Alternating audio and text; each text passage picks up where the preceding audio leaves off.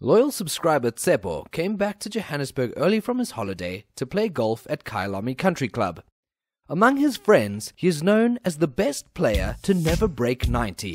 Some people think it's too hard for guys looking to break 90 to be consistent enough to follow my systems. My basic system to break 90 is like this. 1. Hit the straightest club you have that also goes a minimum of 160 yards. Please note, I said minimum, which means 160 yards or more. You can choose a 6-iron or even your driver, whatever you are most comfortable hitting and can rely on to go straight enough 90% of the time.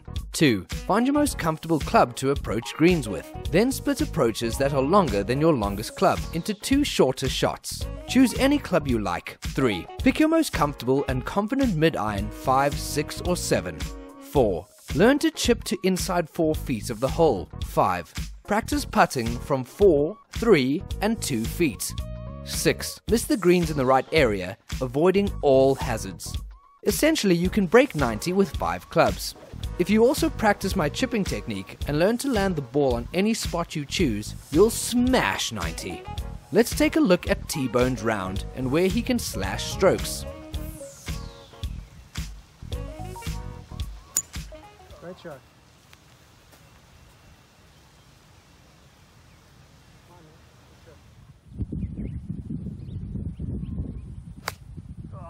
Yeah, that works.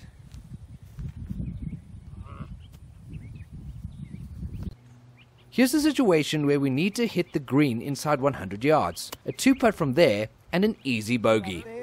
Get up there.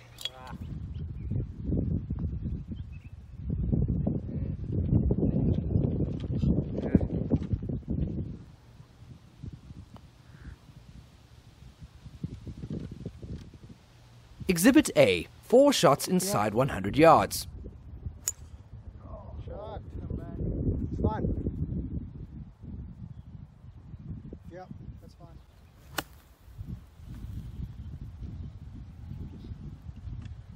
Yeah, that's fine there. Great shot. Absolutely fantastic. Good. No, that's good. Perfect.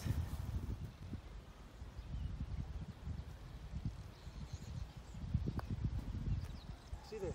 Look at that speed. Look at that speed. Get in! Oh. Now check how it keeps going because of the grain. Yeah. No problem. Yeah. Nice. A perfectly executed hole. Never touched a fairway, but avoided big trouble. 2 putts. Par 3s are where you can pick up 1 or 2 pars around. I advised T-Bone to aim for the back edge after I hit mine Oscar Bravo a moment earlier. There we go. There we go. Go. Oh, just a little bit more. Yeah, it needed to. Exhibit B. No 3 putts allowed. Learn to putt to within 4 feet of the hole and practice 3 or 4 footers like your life depends on it. This is the only area where you can be as lethal as the pros. We just need good fundamentals and a lot of practice. Great shot. Fine.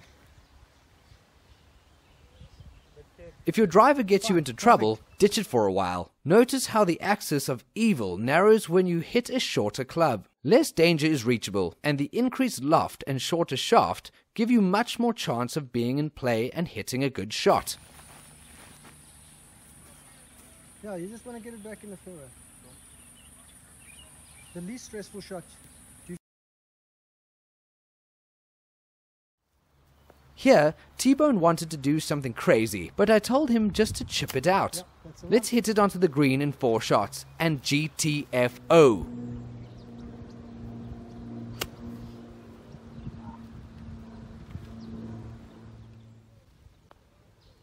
Now you're getting it. Now you're getting it. Better. Gotta hit it. Ah. That's a great putt. Delicious. Take that. 100%, sir. This was a perfectly set up shot. It's a tight approach on a tough hole with lots of trouble around.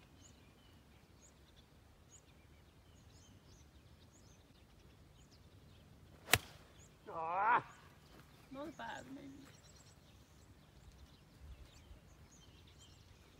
Exhibit C. Short irons and wedges have way more margin for error. When you're at your distance limit, think twice about what is the most stress-free shot in that situation.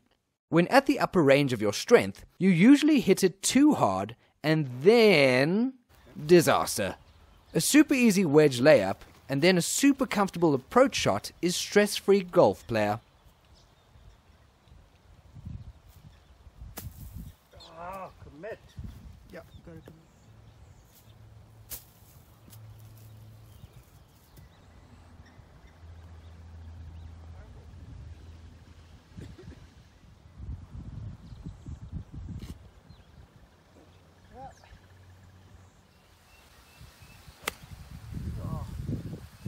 I can throw one more. Okay.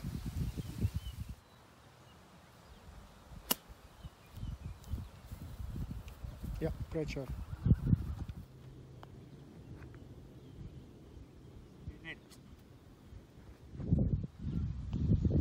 Yes, there we go. Perfect bogey. Perfect. Perfect shot. What a shot.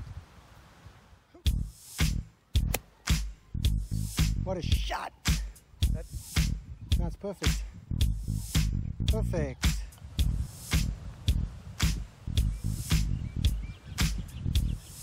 Notice how easy and in control T-Bone is over these holes, even with a few puffy shots.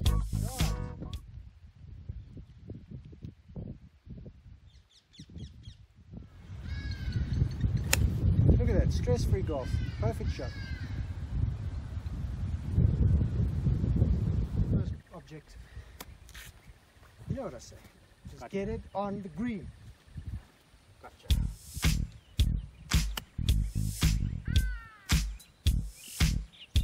Okay, then you got to putt uphill. There we go, in the hole. Oh! Take one.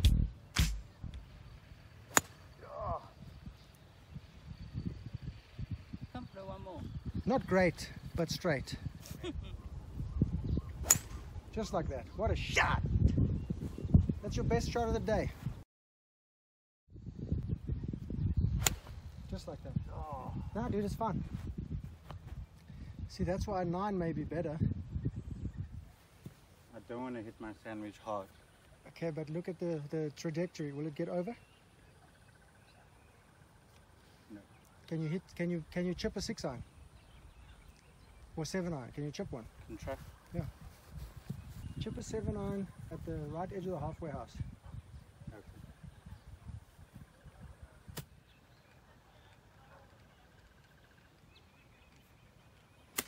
Just like that. What a shot, bro.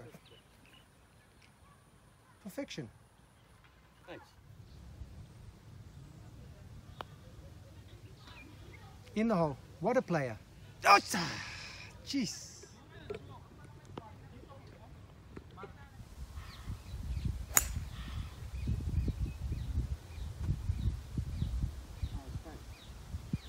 Perfect.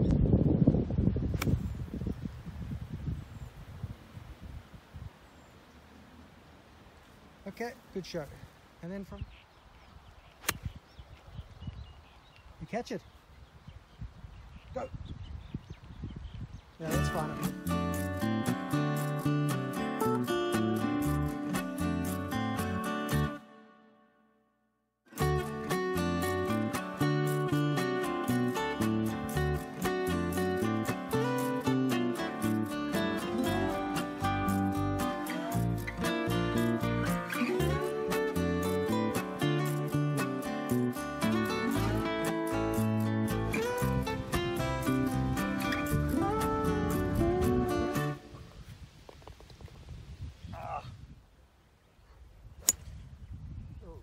Perfect. Flat buzz right there. Yeah, that's fine. Now you can have a decent approach in. Yep.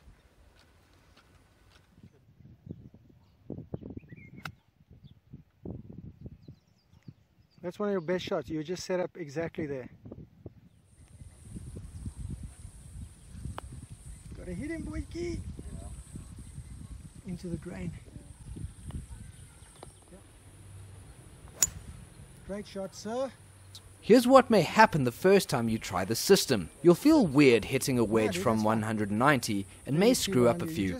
But quickly, after hitting the same club over and over, you'll get it so consistent.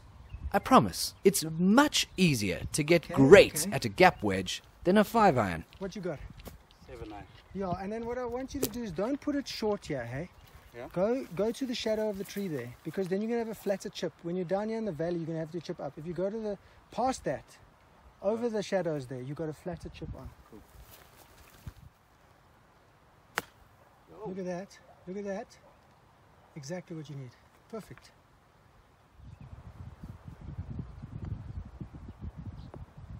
In. Perfect.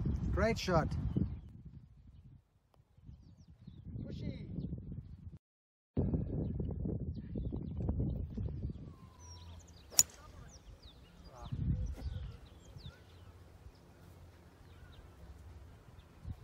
Yeah, no problems there. Yeah, fine. Good heart. Just like that. Fine. A little bit left, but a great shot. I think it hit something. We'll find it.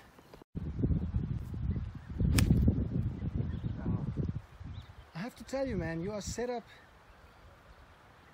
You are set up left. Like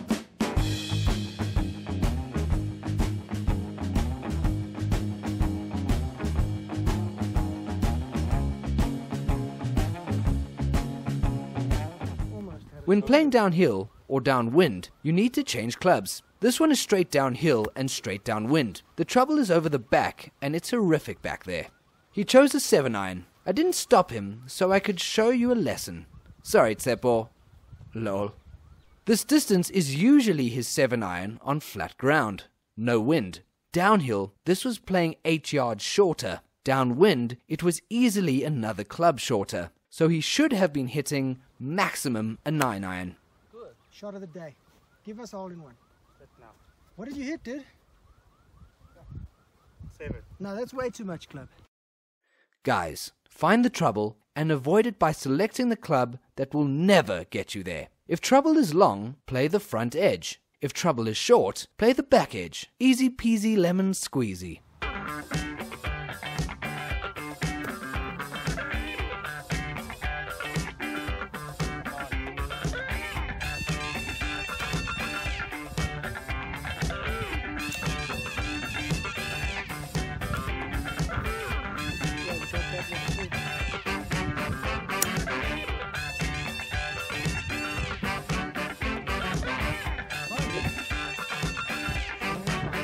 Here's an example of picking your shots carefully.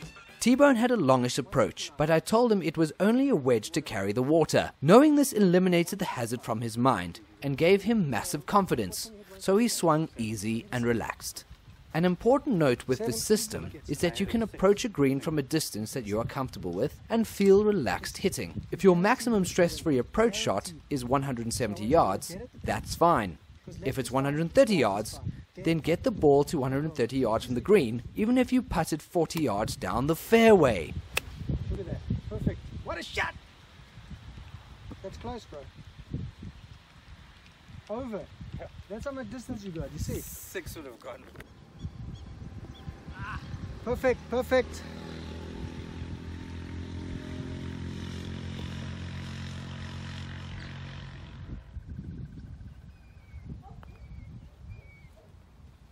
Great putt, sir. Exhibit D. Know your distances, players. Know the distance you carry the ball 80% of the time, not the distance you hit it one time in the summer of 2015. The distance it goes 80% of the time.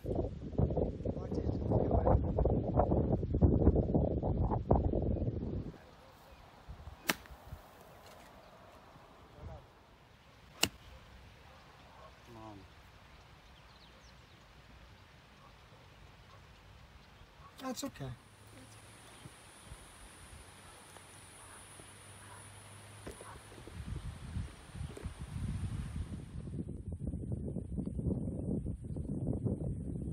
Hit it.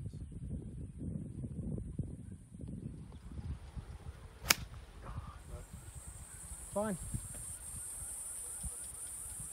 In the fairway. Okay, when you look at this chip, I mean, you're going straight over the edge of the bunker, okay? Yeah. So if it were me, Yeah. and I'm trying to break 90, I'm going to hit this the right distance, Yeah. but I'm going 4 foot right of that pin.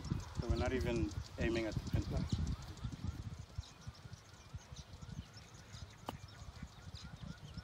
See, you went over the right edge, and then that's a nice putt.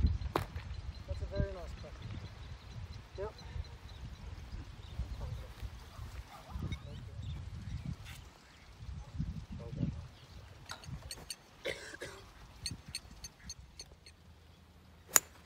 Yeah, back. A shocking strike, but dead straight. Yeah, just like that. Perfect shot.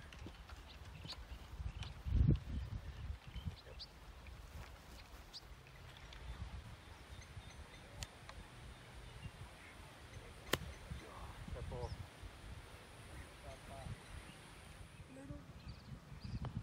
That's the one. That's the one. In the cup. Hey, just a bit.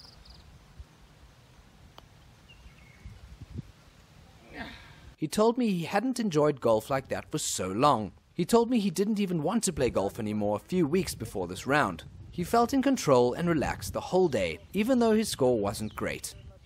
I have no doubt if he practices the shots needed to break 90, he will get there. The process will take time, but if you've been struggling to break 90 for years, give the minimalist method a chance.